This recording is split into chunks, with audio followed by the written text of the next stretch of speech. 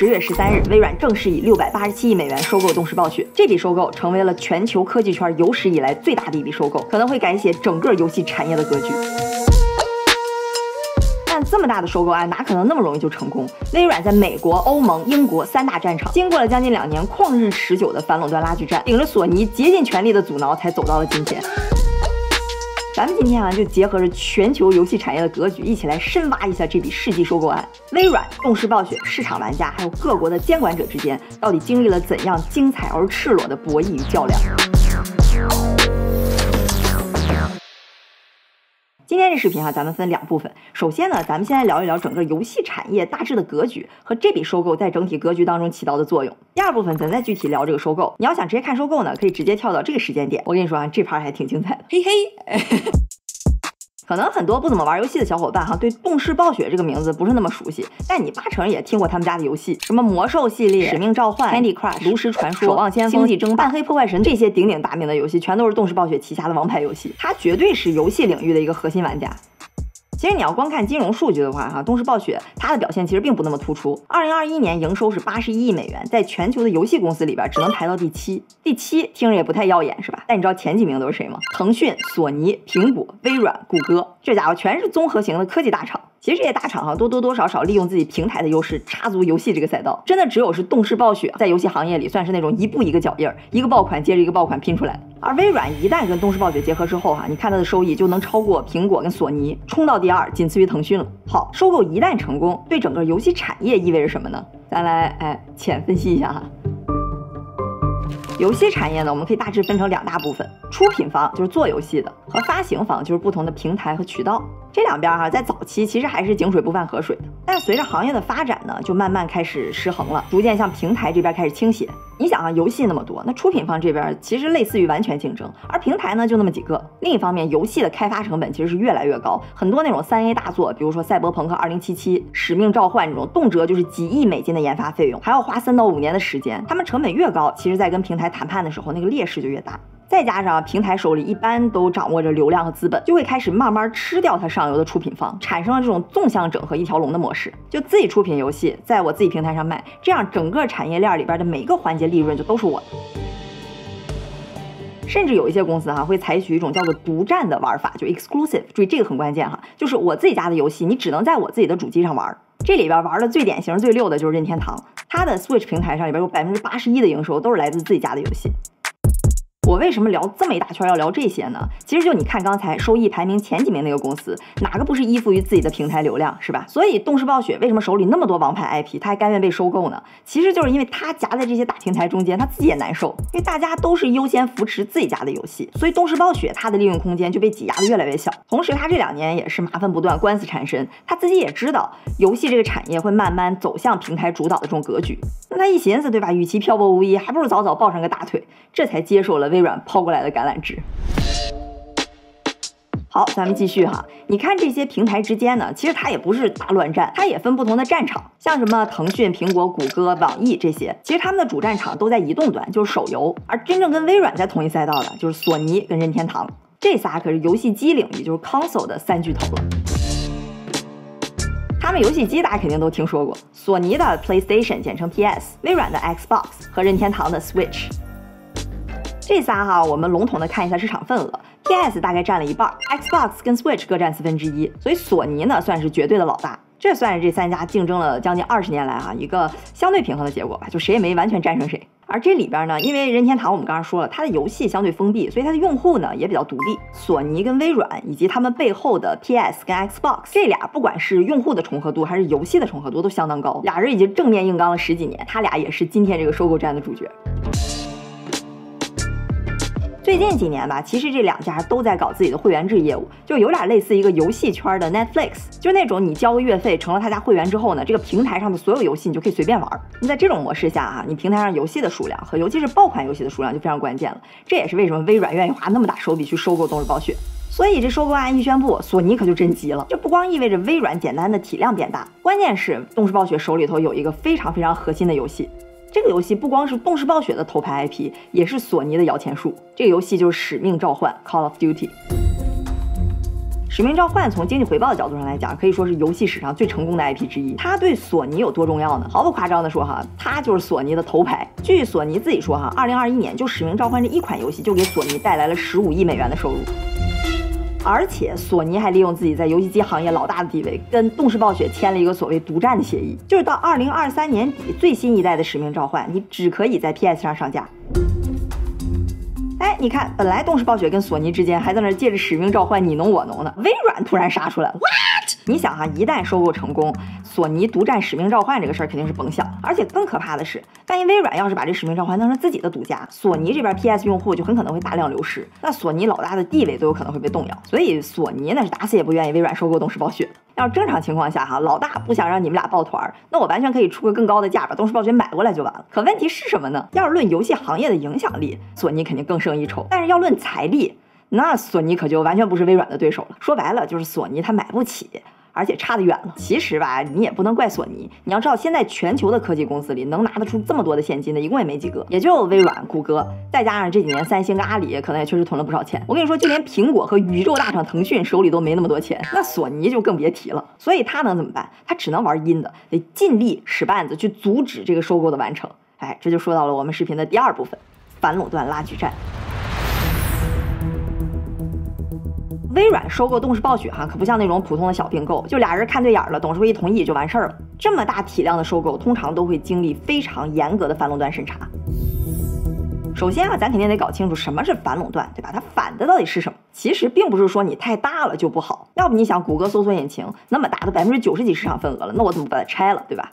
因为谷歌它得非常小心，就我不能打压竞争对手，我只是努力把我的产品做好。你就说搜索引擎别的公司也有，我只是因为我的产品好所以大家选我，那你不能说我违法，对吧？他要是万一偷偷在算法里边写不让你出现竞品的内容了，或者是你一搜就搜出来一堆竞品的负面新闻了，那不明摆着打压竞争对手嘛？谷歌的官司肯定就会立马就来了。所以你看到没有反垄断它反的其实并不是大，而是阻碍竞争。那谁会来对这俩公司进行反垄断调查呢？首先肯定是美国的反垄断部门嘛，因为这俩都是美国公司。一旦美国要是说，哎，你这并购违反了反垄断法，那就没什么可说的，并购直接失败。可是能插手这个事儿的不光是美国，毕竟他俩的业务遍布全球嘛。所以如果有美国以外的其他一个地方说，哎，你在我们这儿违反反垄断了，比如说欧盟或者中国，那收购还是可以进行，但是在这个地区，你这两家公司就不能同时经营了，必须有一家公司要直接退出这个地区的市场。那微软肯定不乐意了。总之微软它要是想舒舒服服的收购动视暴雪，那它就必须得在全球大部分业务覆盖地区全都得通过这个反垄断的审查。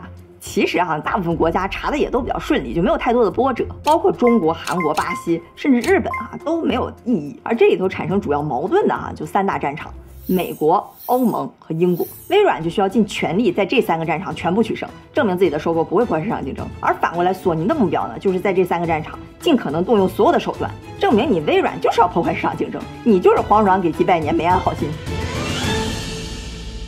好，那怎么评判你有没有阻碍市场竞争？其实你要评判这个事儿，尤其是你要评判未来它会不会阻碍市场竞争，是一件非常模糊、模棱两可的事情。我举个不恰当的比喻就比如说结婚之前，你要判断你未来会不会一直对另一半好。这是个很模糊的事情，对吧？这怎么判断什么叫好？那我只能根据你以往的为人你们俩的感情大概估摸一下。所以你一会儿也能看到这些各国的监管机构也只能非常主观的通过一些比如公司高管的邮件公司的往来说过的话去捕风捉影，来判断这笔收购到底有没有未来阻碍竞争的这个意图。咱先看看市场觉得你这个阻碍竞争意图有多大，也就是说市场预期你刚宣布的时候成功的概率有多高。这个怎么看呢？其实你看股价就行。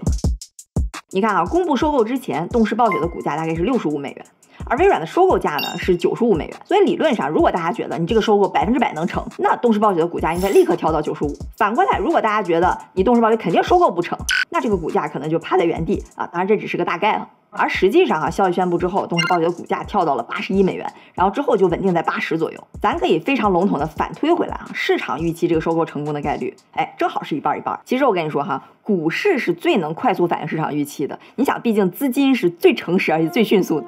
那对于搞投资的小伙伴来说，快速掌握信息就非常关键了。比如智能投资交易平台木木，在速度方面就很下功夫。有24×7推送的即时资讯，关注个股市场一有什么动静就立马收到消息，方便及时抓住机会。它还有个社区，可以看到全球2000多万用户的讨论，就是个很不错了解市场情绪的渠道，而且这些都是全中文。像新加坡、香港、澳洲、日本等大部分地区哈，陌陌都支持全天24小时的美股交易，因为很多热点哈，为了避免股价的剧烈波动，它都是错开盘中时间的，所以你盘前、盘中、盘后都可以交易，就方便小伙伴们快速抓住机会。另外啊，陌陌上还有个免费独家功能，就可以看到机构的反应，毕竟人家专业搞这个的嘛，在信息和专业分析上都比我们个人更有优势。比如这个机构追踪里边，你就能看到巴菲特在2021年 Q4突然持仓买入动视暴雪，嘿嘿。这陌陌除了速度惊人，还支持一个账户交易美股、新加坡股、澳股、港股、A 股通、基金、期权、期货、债券。现在正值金秋10月，也给各个地区的小伙伴们准备了开户送股的大礼。美国和澳洲开户最高送15股，美国用户还有机会额外领特斯拉或者 GOOG 的股票。日本和加拿大用户有现金奖励，而且值得一提的是，香港和新加坡还有活存活取的现金宝。详细信息和领股链接我就放置顶评论了，没 cover 到地区的小伙伴就不好意思了。哎，我们说回微软收购动视暴雪啊，咱刚刚不是说到刚宣布的时候，市场预期收购成功概率正好一半一半嘛，也就是说微软跟索尼的胜率各50%，就真的跟有剧本似的啊，这个收购竞赛就展开了。微软不是22年1月就宣布这个收购计划吗？其实他早就意料到了哈，这笔收购肯定是困难重重。索尼这边肯定会各种使绊子，监管机构呢肯定是拿着放大镜去找证据，把你查个底儿掉。所以他其实提前就给自己预留了1年半的时间，做好了一个打持久战的准备，把正式的合并日期定在了2023年的7月份。就没想到这还是低估了这场拉锯战的市场。果然不出微软所料，经过了初步审查后，美国、欧盟、英国3个国家监管机构都纷纷打响了反垄断的第一枪。2022年6月，英国竞争与市场管理局 CMA 宣布对这笔收购立案调查。2022年9月，欧盟也开始调查。2022年12月，美国联邦贸易委员会 FTC 也提起了法律诉讼，开始调查并寻求阻止这次收购。自此，微软的反垄断战役在3个战场全线开启。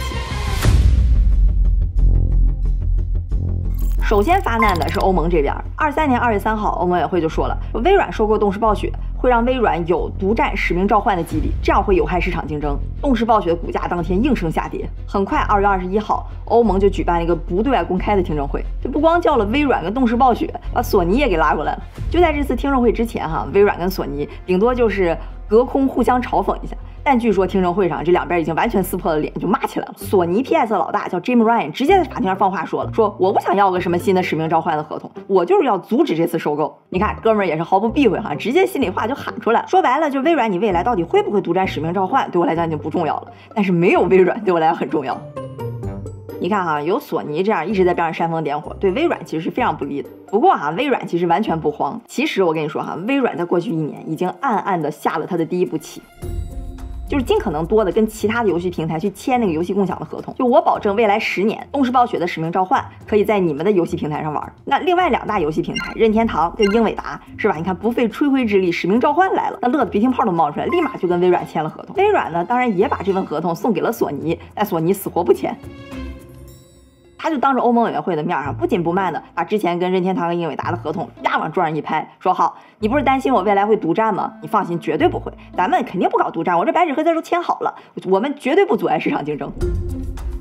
而这次听证会上哈，欧盟委员会不光叫了索尼跟微软，他还找来了像英伟达、谷歌这种第三方，大概意思就是说，哎，你们也来评评理，说句公道话。你想是吧？这时候英伟达、谷歌这边，那微软早就疏通好了呀，对吧？英伟达合同都签了，自然哈就明里暗里的帮着微软说话。再加上微软签合同这一招，确实态度上非常的诚恳，就让欧盟委员会这边火气一下就消了一大半，基本上算是打消了对这次收购的顾虑。好，这是第一次交锋哈，算是微软胜。动视暴雪的股价也稳步上升。我再跟大家啰嗦一下怎么看这个股价哈。就微软它不是要以95美元收购动视暴雪吗？所以咱们要是忽略市场的一些这个基本的波动，就是这个股价它越接近95，就证明市场认为这个收购成的概率越有戏。好，咱们接下来再来看看英国，就是 CMA 这边的战场。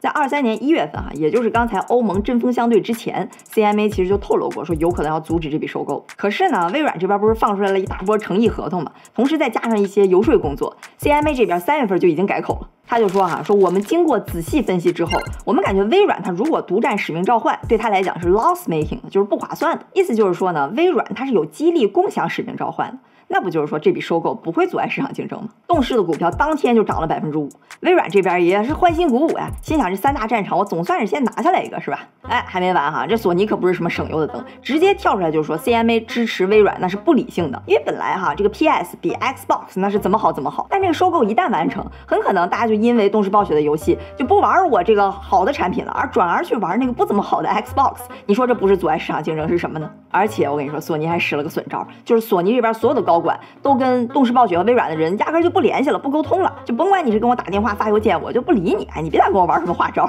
私底下搞了什么游说咱就不清楚了哈。总之1个月之后，英国 CMA 的态度来了个180度大转弯，4月26号 CMA 直接判决说不行，你这个收购属于垄断，不能完成。这个裁决真的是让市场大吃一惊，谁也没料到。你说 CMA 翻脸比翻书还快，动视的股票当天就暴跌了12%。你要知道啊，这可是正式裁决，就不像之前欧盟表个态啊，或者搞个听证会什么的。英国可是这3大战场里边首个做出明确裁决的。但搞笑的哈，就是你知道他判不行理由是什么吗？就本来啊，微软和索尼这两边打嘴炮的焦点是在于游戏主机这个市场，就微软收购之后可能阻碍竞争什么的。可是 CMA 说了哈，说主机这部分我没问题，我也确实找不出什么毛病，但是他另辟蹊径，他说在云游戏的业务，微软很有可能未来会垄断。CMA 就说了啊，说微软它不是有 Xbox 有 Windows 还有 Azure 云吗？而且现在 Xbox 的那个订阅服务也有云游戏的部分。现在在全球云游戏的方面，市场占有率达到了60%到70%。一旦收购成功，那微软是有极大的激励去垄断动视暴雪的云游戏这边的服务的，那就有可能阻碍创新，抑制竞争。哎，你听着是不是也挺合理的？为什么我说 CMA 它是另辟蹊径，算是个损招呢？因为云游戏这个业务哈，在整个游戏产业里，现在的份额就可小可小了，本身也不是很成熟，整个就在全球的游戏市场里就占1%的份额。反正不管怎么说吧，在 CMA 这个态度发生了180度大转变之后哈，这个第2场交锋，索尼胜。这对微软来说，那绝对就是一个灾难性的失败 ，catastrophic defeat。就一切来的实在是太突然了，而且英国的态度很有可能也会影响未来欧盟啊，包括美国的裁决。所以微软的负责人叫 Brad Smith， 他就非常煽情地说，他说这可能是我们在英国运营40年以来最黑暗的日子。英吉利的海峡从来没有像现在看上去这么宽。但你可别觉得他这就认输了哈，他一边把他悲伤，一边还说了，如果你想创业，可能欧盟比英国要合适多了。你看，果然是老手哈，一边在那点英国，一边还捧一捧欧盟。只有 CMA 这个莫名其妙的大转变啊，英国首相苏纳克都看不下去了，因为毕竟他也不想得罪这些科技大厂。就5月份他就公开表示会对 CMA 进行机构改革。但总归吧，虽然 CMA 接受了潮水般的各种口水攻击，但这个决定最后是没有撤回。好在是什么啊？就对微软来讲，欧盟这边还算是比较顺利。5月15号，欧盟如大家所料批准了这笔收购，当然有一些附加条件啊，大概意思就是说，微软你以后要信守承诺，你得一视同仁，云服务这边呢，你不能搞什么独家，然后就放行了。其实欧盟这次通过呢，在上回那个听证会之后哈，也是市场的意料之中了，所以股市呢并没有太大的波动。但是我跟你说，欧盟这消息一放出来，英国那边苏纳克发言人又跳出来了，就开始阴阳自己的 CMA， 就说英国虽然退出了欧盟，但不会采取不同意欧盟的做法，我们英国依然是一个对科技公司非常友好的国家。其实意思就是说 CMA 你做这是什么狗屁决定？你还想不想让之后科技公司来我们英国了？当然啊 ，CMA 这个判决微软之后还要继续上诉的，就这事儿还没完，之后还会有反转。咱们先来看看这场交锋最大的主战场——美国。美国这边的反垄断机构呢，叫做联邦贸易委员会 FTC。不过它跟欧盟和英国不太一样，就是它说了不算。你看啊，欧盟委员会和 CMA 它是有决定权的。CMA 判决了之后，即使是英国首相不同意，也只能骂2句，对吧？它什么也干不了。可是美国这个 FTC 呢，它是个检察机构，它能做的呢，就是调查这笔收购到底有没有问题，然后收集好证据，上诉到法院去。最后到底收购能不能成，这个决定权是在法院的。我跟你说啊，这个 FTC 虽然它没有决策权，但它可不是个善茬，它整天就是在市场里到处去寻觅那种潜在的垄断呀、不公平的竞争啊、损害消费者权益啊等等，然后去告它。你想，他要证明自己的价值，对吧？自己肯定不是吃干饭的，他就得找那种最大、最高光的公司或者收购案，然后去下手。比如说啊，英伟达这1-2年一直都想收购这个芯片巨头 ARM， 但就因为 FTC 的反垄断阻挠，最后宣告失败了。不过啊 ，ARM 呢是非常快的就切换了赛道，转头来了个 IPO， 成了今年最大的上市。哎，当然这就是另一个故事了。那你想，微软这笔比 ARM 还大的交易 ，FTC 怎么可能罢手呢？在经过了1年多紧锣密鼓的搜购证据之后啊 ，FTC 正式向联邦法院申请禁令，请求阻止这笔交易。2023年6月22日，为期5天的法庭听证会在旧金山拉开帷幕，也是双方最重要的一场战役。微软可谓是非常重视这场对决，直接就派出了自己的最强阵容。本来他找游戏的头上来变一变就可以了，但人家不，直接请出了微软整个集团的 CEO 纳德拉。当然还有这个 Xbox 的老大，还有动视暴雪的 CEO。而 FTC 这边呢，也请来了索尼 PS 的老大，就我们刚才说的 Jim Ryan， 通过线上的方式参与到这场对决。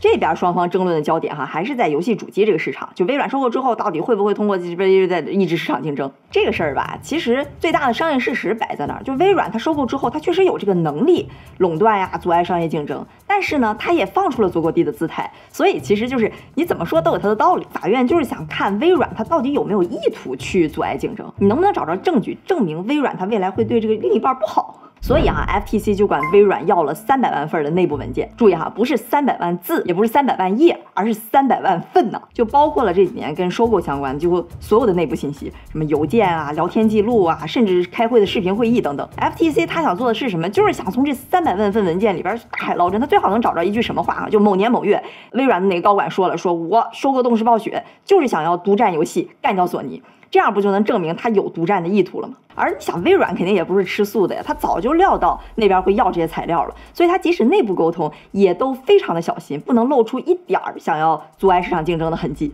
当然微软它具体到底是怎么想的，有没有这个意图，咱也不知道。但事实是什么呢？就是 FTC 真的是掘地三尺，在这300万份文件里边也没有找到微软要垄断的证据，反倒是什么？微软这边使出了一招反擒拿。他要了索尼那边内部沟通的材料，那索尼可就没有微软那么小心了。你听欧盟听证会上 Jim Ryan 放那个话，也知道这哥们就是个性情中人，是吧？所以这次加州听证会上第一天第1个小时，微软就放出来了一个大招，就他摆出了索尼的一份内部文件。这就是那个 Jim Ryan 在刚刚微软宣布要收购动视暴雪的时候，他内部沟通的一封邮件，他就说了微软这次收购根本就不是为了独占，它是出于一个更大维度的考虑。我跟 Xbox 还有动视暴雪那些 CEO 都熟，我非常确定之后咱们还是能拿到《使命召唤》这个系列的新作。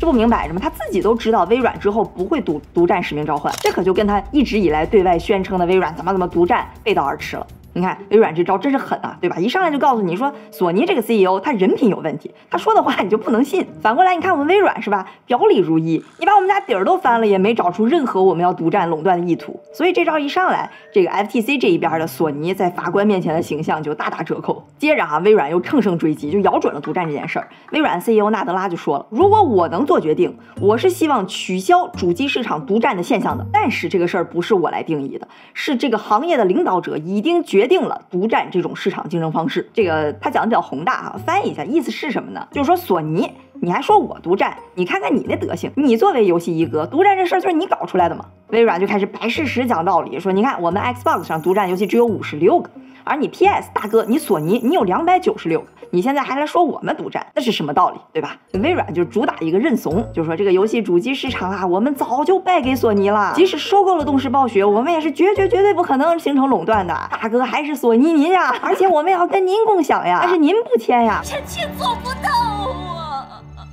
就整个这一套下来微软把索尼那是从品德到事实，从里到外给羞辱了个遍。我估计当时索尼包括 FTC 的人真的是如坐针毡，如芒刺股，梗在后。而且这个听证会有个挺搞笑的地方是什么就你想这些法院的什么法官陪审团都是那些挺资深挺传统的叔叔阿姨们，那哪懂年轻人玩的游戏这些？所以你别看听证会整整5天，实际上微软和 FTC 花了大量的时间给这些老先生老阿姨们去科普游戏行业基础知识。就他们听证会第2天，你知道干什么了吗？把这个 PS5、Xbox 还有 Switch 3个游戏主机都带到了现场，给他们讲这每一个的游戏特点，还顺便打了2盘。到最后一天双方这个冲突的焦点基本就集中在《使命召唤》这款游戏上了。法官们听了半天就纳闷了，说我们整了半天就是关于这款打的游戏吗？FTC 的人想了想就说差不多吧，可是这个意思。要我说也真是挺难为这些法官大人的，就这么短的时间，不光要学这么多乱七八糟的基础知识，还要做出很可能会决定行业格局的决策。总之听证会之后的2周，也就是7月10号，法院做出了判决，宣布 FTC败诉。裁决一出，动视暴雪的股价立马从82.7上涨到了91美元。市场认为离最后的成功已经指日可待了。就顺便说一嘴哈 ，FTC 这次都不是惜败，而是溃败。就法院裁决书里就是叭挨个驳回了 FTC 最开始上诉的理由，就认为微软不会也没有必要去独占使命召唤。我跟你说哈，这个判决一出来，不光是微软高兴，就连谷歌、亚马逊、Meta 都跟着高兴，因为其实 FTC 也在调查这3家公司的一些垄断。这么一闹呢，就会让 FTC 公信力大打折扣。后来 FTC 继续上诉，被驳回了。最后7月20号正式撤回了对这个收购的质疑。美国这边微软宣告大获全胜。那索尼一看是吧，美国、欧盟2个主要战场全都惨败，那也着实没有什么挣扎的必要了，就同意了微软之前不是说要10年共享使命召唤的那个合同嘛，就基本放弃抵抗了。好，到7月底的时候3大战场都给出了判决，只有英国的 CMA 阻止了这笔收购。那你想，他的处境其实就有点尴尬了。首先，美国、欧盟这都是反垄断非常严格的地区，人家都通过了，再加上英国首相也对 CMA 冷嘲热讽，所以这个 CMA 其实是有相当大的舆论压力。于是当 FTC 那边的判决结果出来之后，他就稍微服了点软，就说也可以跟微软再谈谈。那微软是吧，他也拿出了非常友好的态度，就说你不是咬着我的云业务不放吗？咱没必要，这云业务一旦收购成功，我可以给别人管。于是就把未来15年的云业务都授权给了 Ubisoft 育碧，我也给 CMA 个台阶下，对吧？这样你也没什么顾虑了，也不用老在这硬杠着丢人现眼了，是吧？ CMA 自然就就坡下驴，9月22号的时候就表示应该会撤销之前的禁令。动视暴雪股价飙升到94，10月6号也宣布同意这笔收购。终于，微软在3个战场全部取得了胜利。